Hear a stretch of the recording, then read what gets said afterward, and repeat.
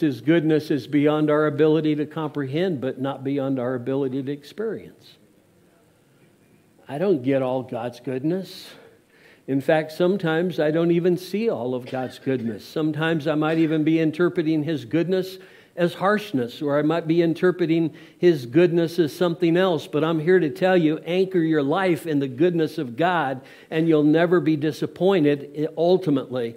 You'll always have victory in your heart because God is good all the time. It's His nature. He can't help it. It's who He is. And so His goodness is beyond my ability to comprehend, but it's not beyond my ability to experience. I have no clue how much it cost Him to have my sin with Him on the cross. And yet, there's many things I don't understand.